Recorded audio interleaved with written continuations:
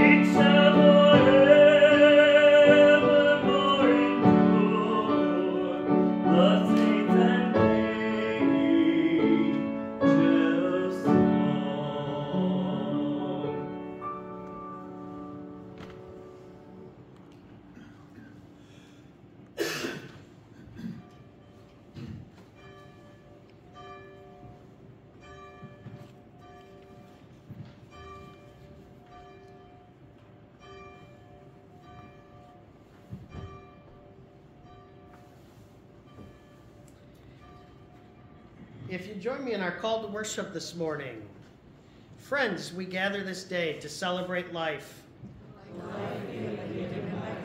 The life we share with one another in community. To know the warmth of love and compassion. To have the assurance that someone cares. To be confident of our worth. To be bold to love in return. To be washed over with grace. To be accepted as we are. To know the life that Jesus gives in abundance. Let us be grateful for the joy of life. This is to know a bit of God. Then let us worship our God together. Let's all stand together and sing 522, I Love to Tell the Story. Go do verses 1, 2, and 4.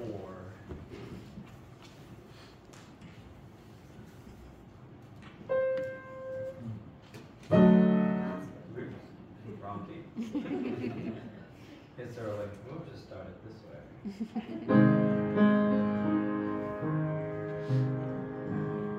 I love to tell the story.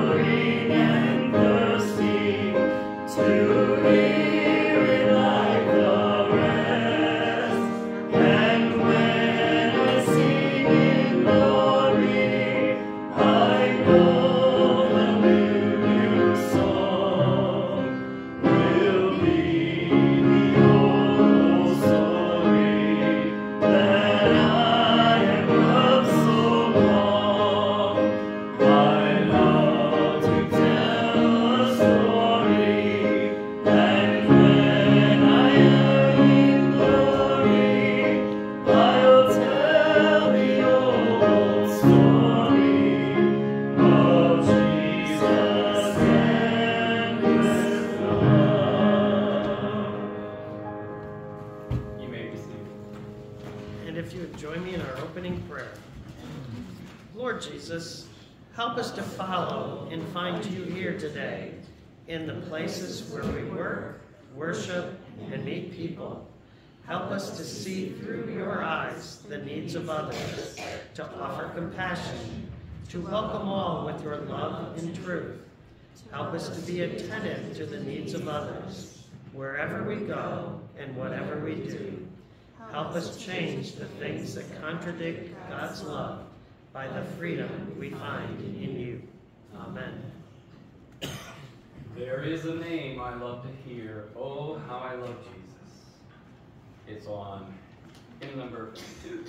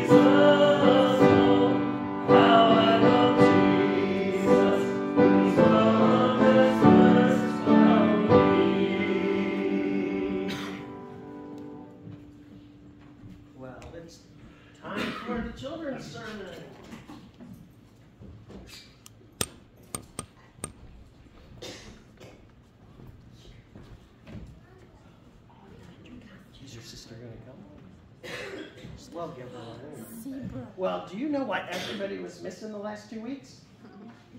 You. You don't know? Because a bunch of us went to Italy. Far, far away. And we got home late last night. Have you ever heard of this guy? You ever heard of Pinocchio? This is Pinocchio. And I was looking while we were singing. One of these pencils, it looks like Pinocchio's father Giuseppe already started whittling on it. But Giuseppe lived in Italy in a town we went to called Assisi. And he didn't have a son. And he was a cobbler.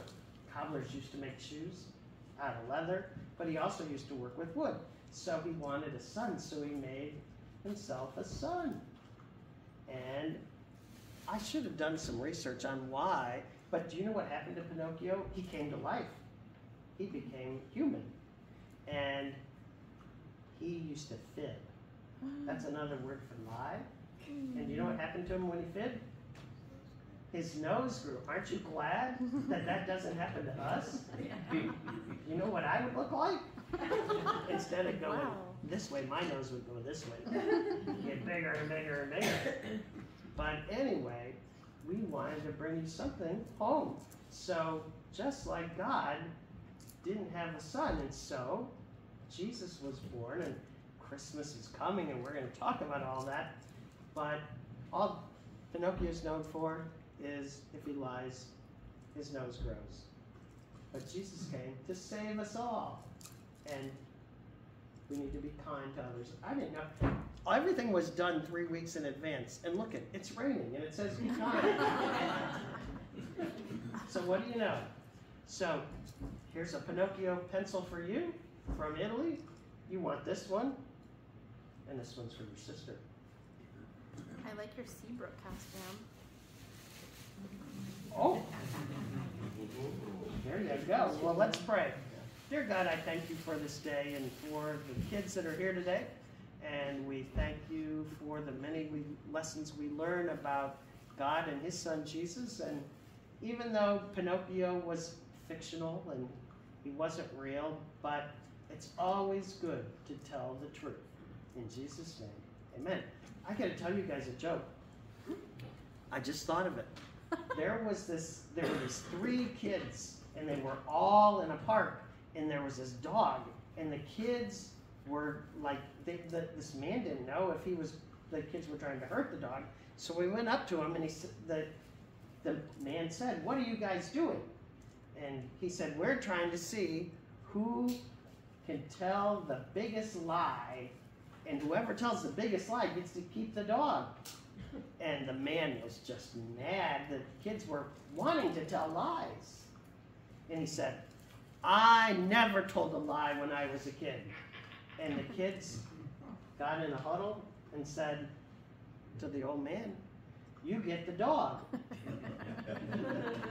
Because he was lying when he said he never told a lie when he was a kid. Did you clean your room? Did you eat all your peas? Yes, you do that. You do that? She loves veggies. Oh, well, always tell the truth.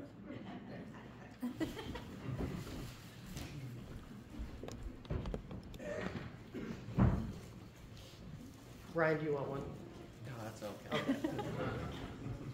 It's now time for the sharing of our joys and concerns. And just like Dwayne hasn't touched a piano in 3 weeks, I don't think did we sing it all when we were gone? Man. Diane wanted to. When the moon hits your eye Like a big pizza pie, that's amore. Okay, that's about as all we say, because we don't know the rest of the words. I'm saying very quietly and Sundays with men. There you go. Okay, I did do that.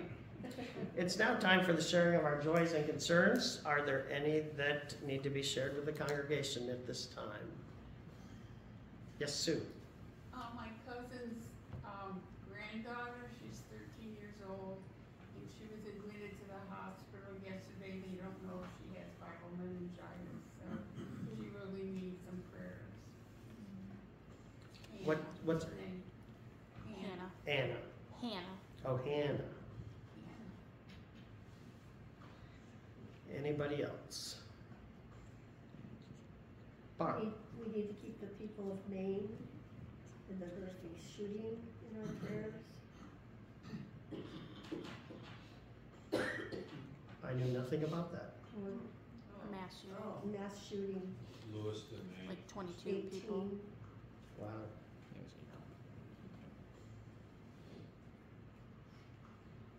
And he's still at large, No, right? he's not. No. Oh, they caught We him. found him dead in a dumpster yesterday.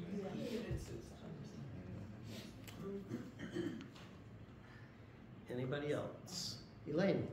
My cousin Rose, who had a biopsy on her lung yesterday, is waiting for the results. So she'll get the results this week? Okay. Anybody else? Yes. So the joy is that Megan finally gained a little bit of weight. The concern is that she does have a complication. She'll meet with the high-risk team again on Friday, but they will probably take the baby around the 1st of December. How early is that? If that's only 2 weeks. If it continues to be an issue, they'll have to take her earlier. Okay. And what are you calling the baby? I call her Nugget. Her name is going to be Amelia Grace. Well, we will pray for Amelia.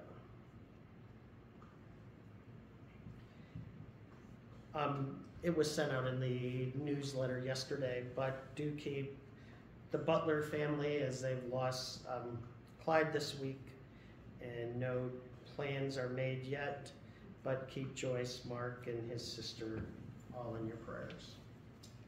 I do have a brother, Dan, as well. Dan? He must be much older than us. No, Sandy's the oldest. He works at Groves. He's been there for a long, long time. Okay. He's in between us. Okay. Anybody else? I thank everybody for their prayers while we were gone. At least there's, as Paul Harvey says, the rest of the story. But I did get everybody back safe to the United States. And we'll leave it at that for now. You didn't leave Donna with the birds in the St. Mark Square? She's picking up the dog.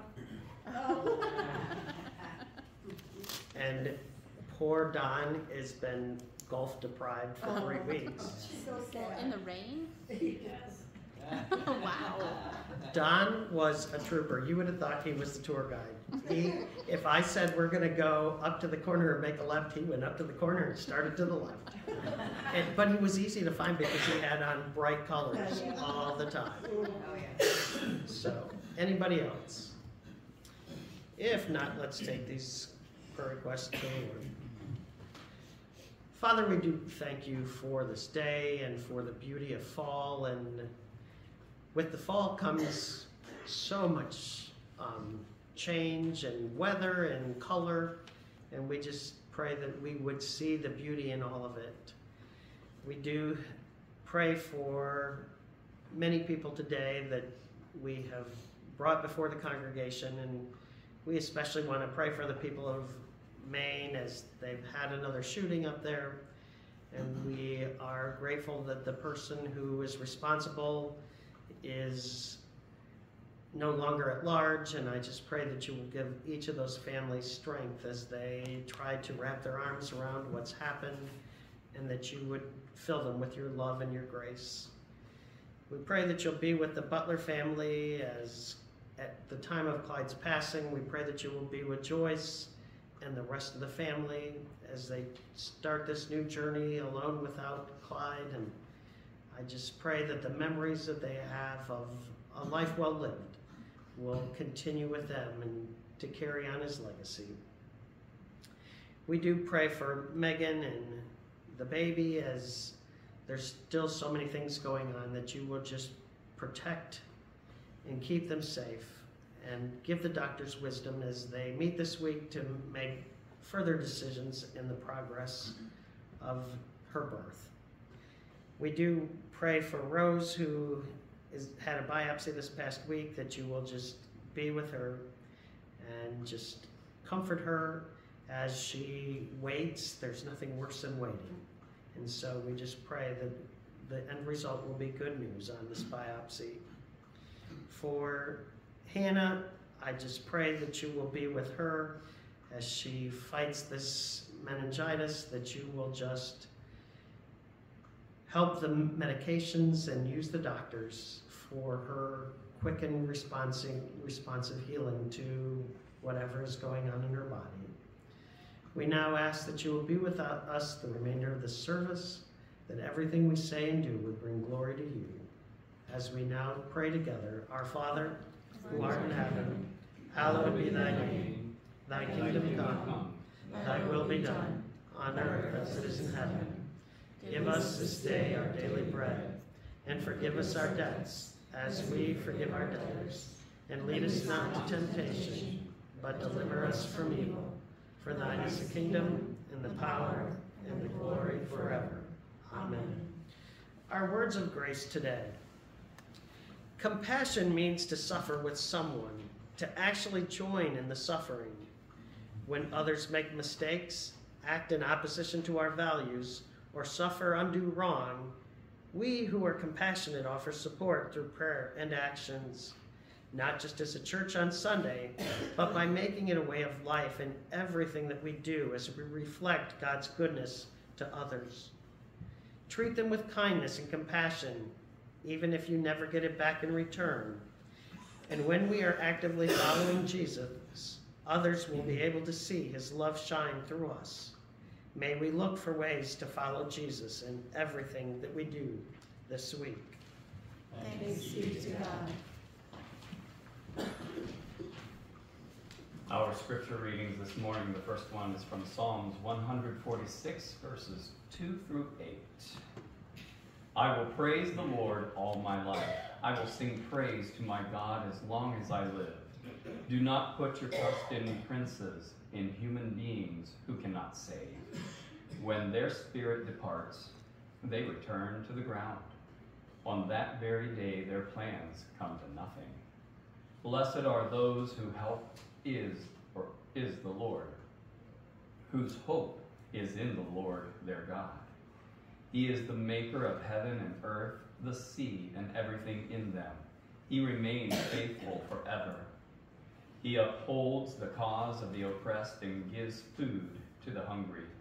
The Lord sets prisoners free. The Lord gives sight to the blind.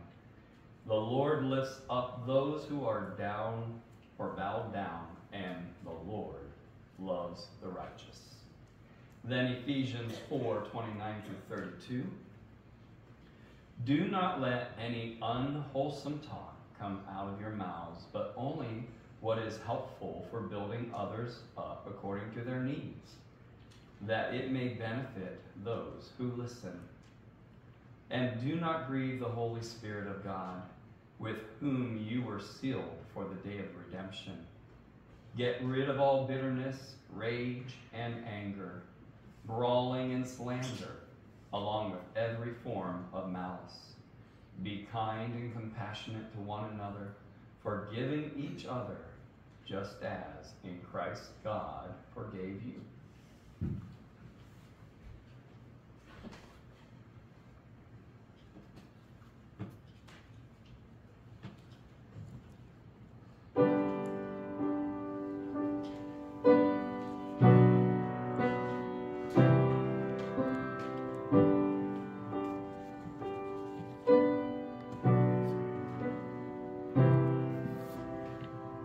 I cast my mind to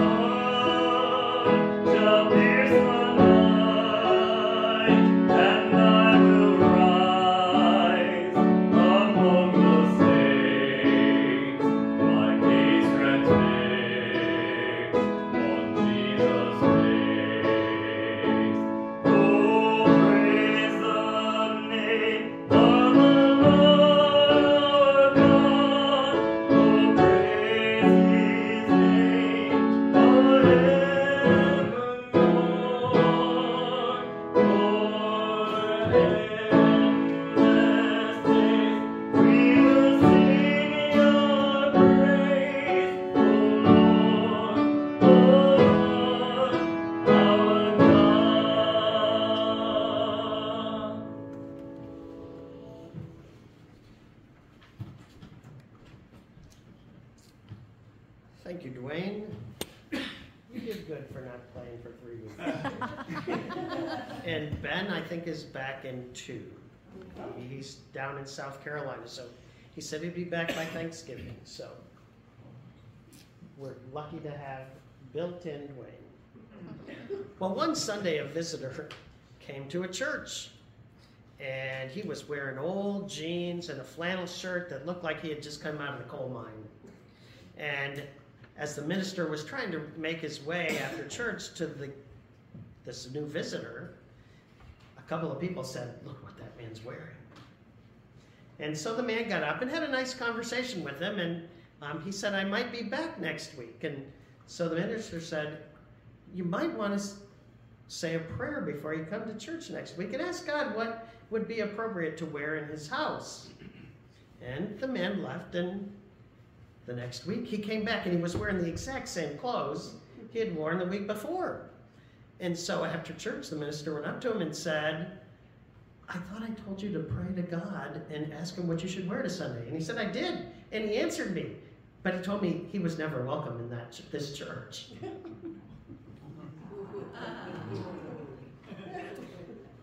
Okay. I've had better. Well, I hope that God is present in this church, and I pray that he is always with us. And as most of you know, 12 of us went to Italy for 2 weeks, and everything went great. As I said, I got home, everybody back to the United States safely. We only had a train strike in Florence, and we were sitting there with our luggage. We were way early, and all of a sudden on the board, any of you ever watch the movie Final Destination? There's those boards and it lights up all the cities, the towns, the times, the train numbers. And all of a sudden it went canceled, canceled, canceled, canceled. And people said to me, "Didn't you know there was a train strike today?" Well, we didn't ever turn. Did anybody turn a TV on in their room? No. Roger. We did, John did. Did he? Couldn't understand it. But I mean, we saw no news or no newspapers the whole time we were gone. But last night, on our way home, and we had ended up driving in 3 cars of 4. So the Calkins family was in one, the Palmers were in another, and Dwayne, you've been replaced with Diane's new brother, Dwayne. I'm her twin. So it was the twin trip. So either Diane got a lot younger or Dwayne just aged. But last night, as we were on our way home, we were 2 miles from the Baumhart exit. There's a sign that says, Baumhart Road, exit 2 miles. And all of a sudden, our life changed.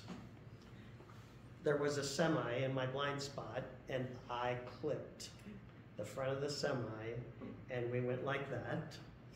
And the whole side of my truck is totally smashed. The window broke that Diane was sitting in, and it pushed us per the Ohio, what do they call it? Trooper. The trooper, that it pushed us 1,000 feet. 1,000 feet. So I was probably going 65, 70. It was going 65 or 70, and we never hit a wall. If it would have hit us more forward or more backwards, we probably would have spiraled and rolled. But it just pushed us directly forward. And all we saw, I mean, we all saw different things. When I woke up, all I saw was the grill of the truck and the barrier in front of me. So, because we were going sideways as the truck was slowing us down. And we never made impact with the wall in the middle.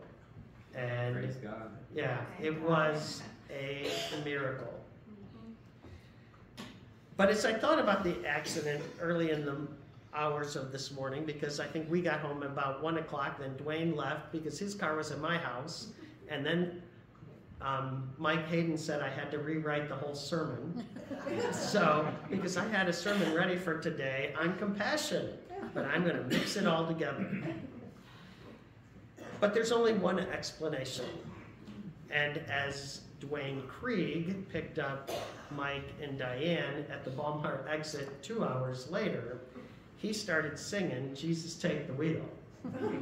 And I really think that's what happened. I mean, it was amazing. Did you see the glass break? No, I kept seeing that wall. That's all I saw was that wall, like the whole, it seemed like forever. And I'm like, please don't let us hit. I didn't know what it was. Yeah. I just saw it. And I'm like, please, Lord, please, Lord. I kept saying the Lord's Prayer. But it was a miracle last night.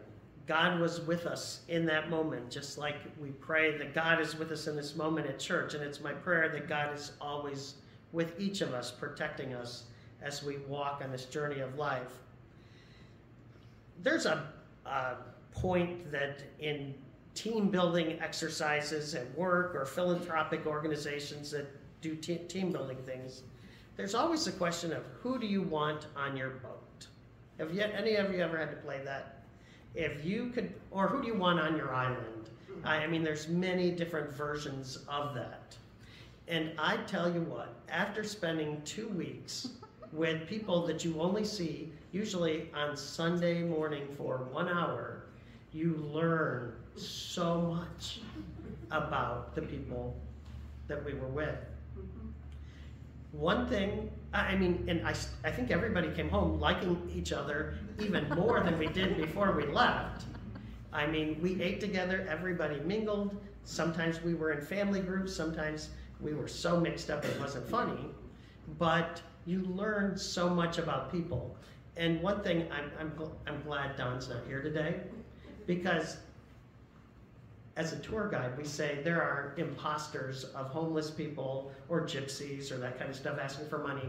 I don't know that Don came home with 1 red cent, because Don had compassion, and he wasn't going to be the judge of who was telling the truth or who was acting or who was legitimately in need.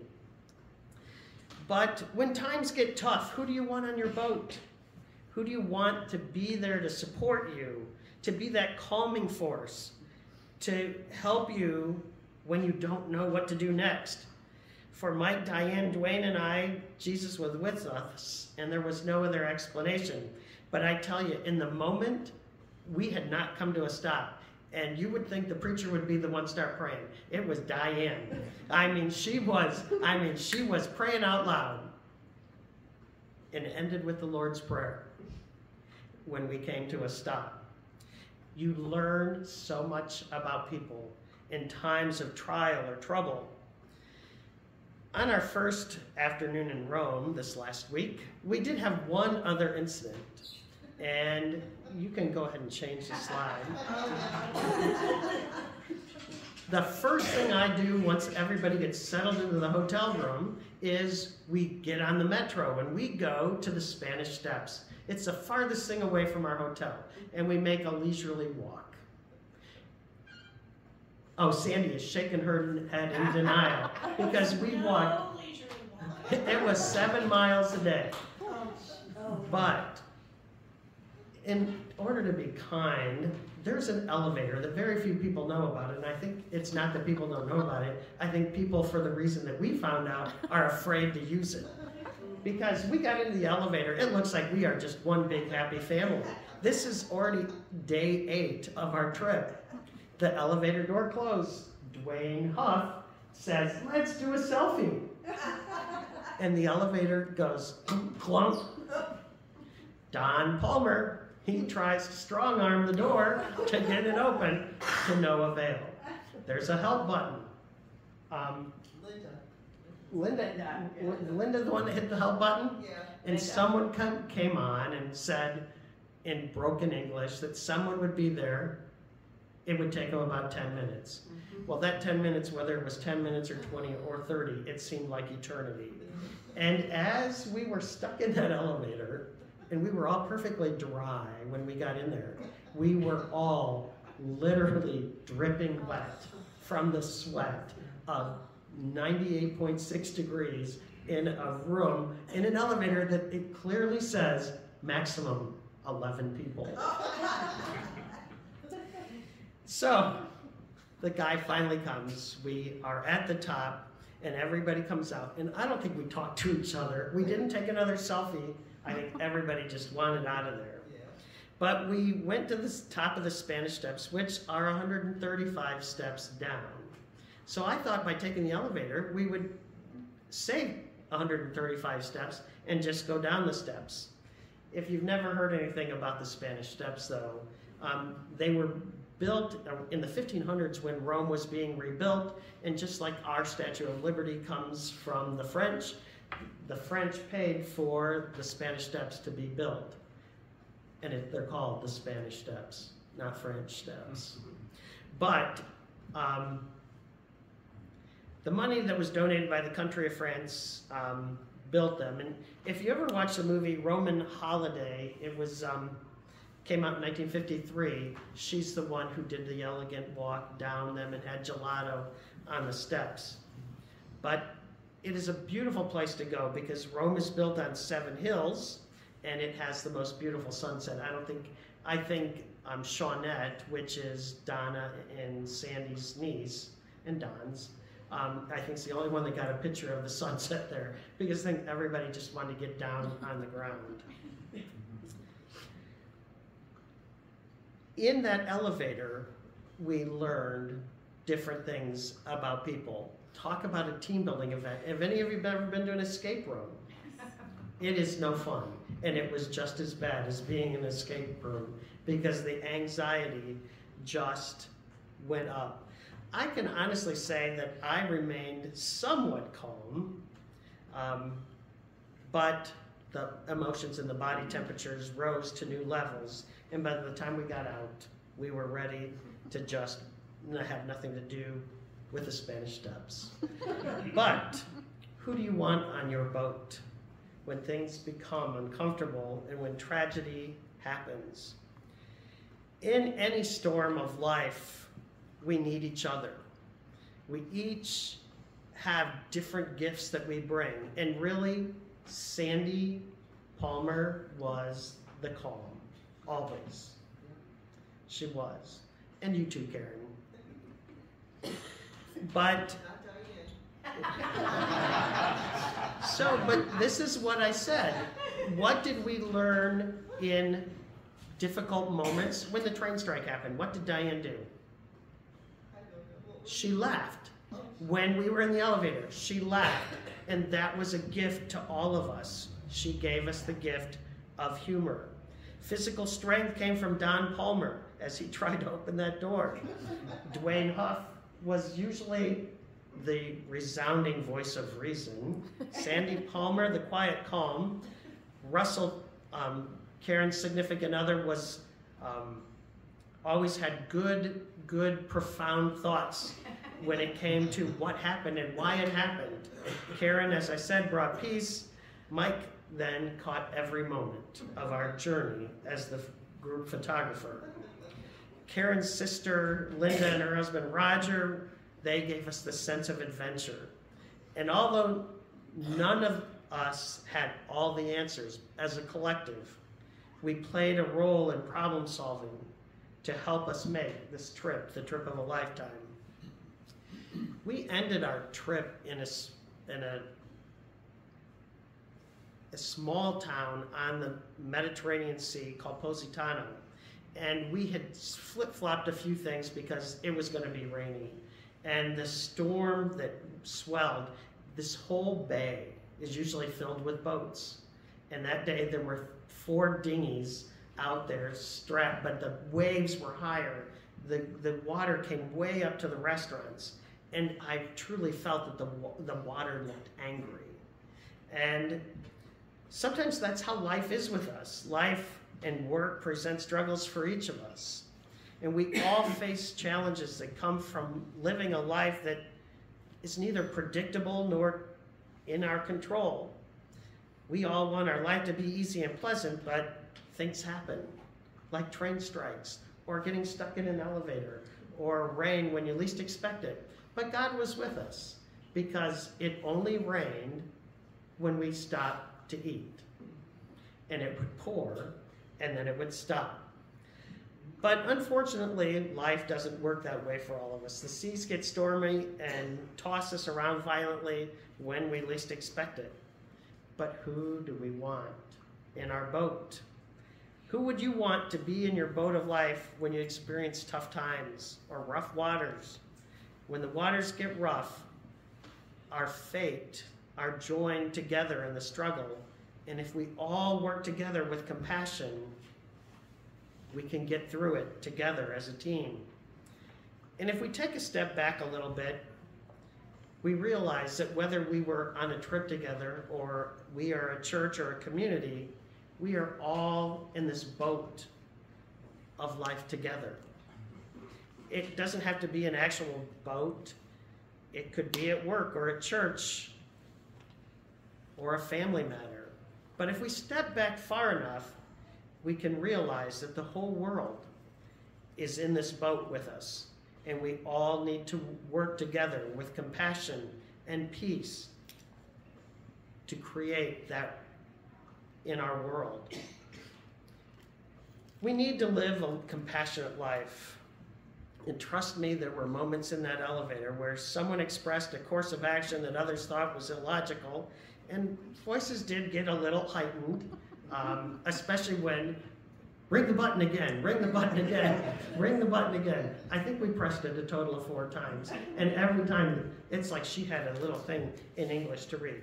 Someone is walking to the elevator. It will take 10 minutes, because 10 minutes later she said, they'll be there in 10 minutes. But we endured the suffering and the uncomfortable minutes because we were in it together. I think sometimes we get so busy in life that we don't notice that there are people around us. We all have jobs, we all have families, we all have responsibilities, and sometimes things can keep us focused on our own needs and not on the needs of others. And it is amazing how many times I caught Don out of the corner of my eye dropping money into someone's little cup as we walked around. I was ready to give you lunch money if he gave it all away. But I think, how many years you been married? 42? 31. 31? Ooh. Seems like. I think she has learned a lot in her 31 years of marriage.